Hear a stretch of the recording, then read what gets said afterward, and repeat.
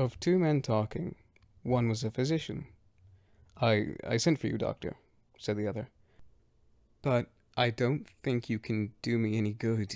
Maybe you can recommend a specialist in psychopathy. I fancy I'm a bit loony.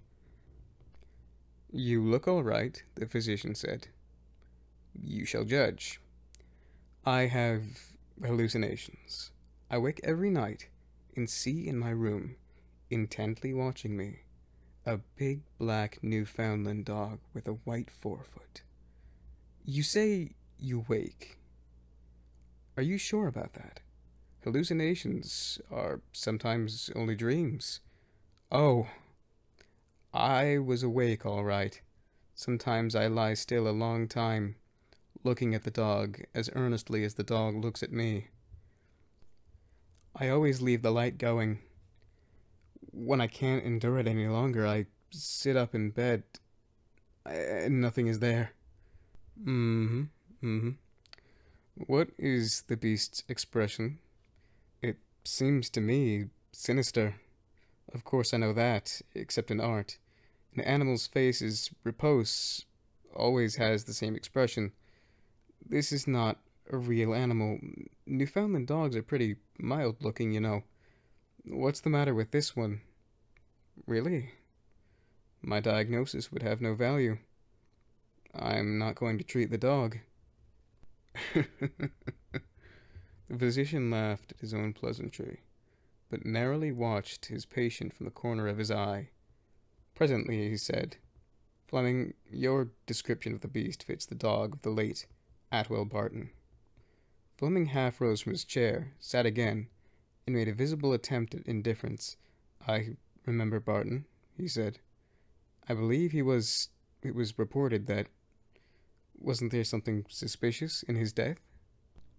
Looking squarely now into the eyes of his patient, the physician said, 3 years ago, the body of your old enemy, Atwell Barton, was found in the woods near his house and yours.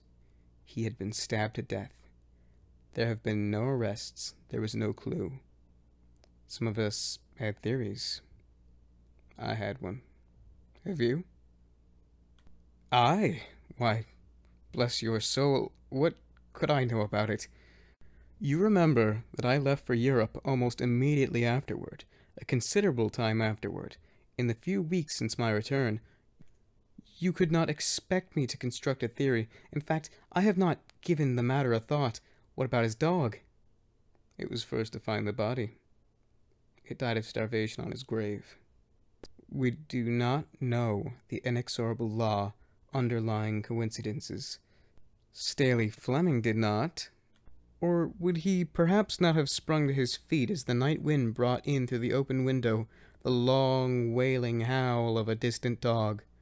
He strode several times across the room in the steadfast gaze of the physician, then abruptly confronting him, almost shouted, What has all this to do with my trouble, Dr. Helderman? You forget why you were sent for.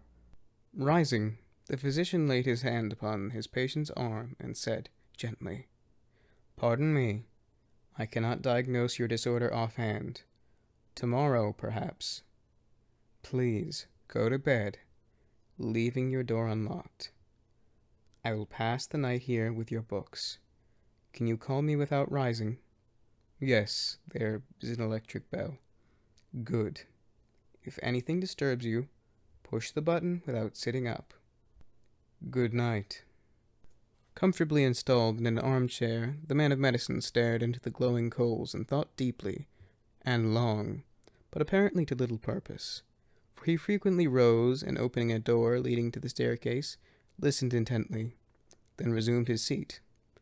Presently, however, he fell asleep, and when he woke it was past midnight. He stirred the failing fire, lifted a book from the table at his side, and looked at the title. It was Denneker's Meditations. He opened it at random and began to read.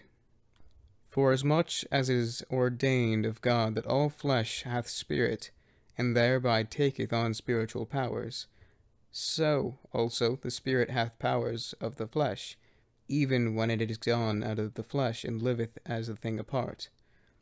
a many violence is performed by wraith and lemure sueth. And there be who say that a man is not single in this, but the beasts have the like evil inducement, and... The reading was interrupted by a shaking of the house, as by fall of a heavy object. The reader flung down the book, rushed from the room, and mounted the stairs to Fleming's bedchamber. He tried the door, but contrary to his instructions, it was locked.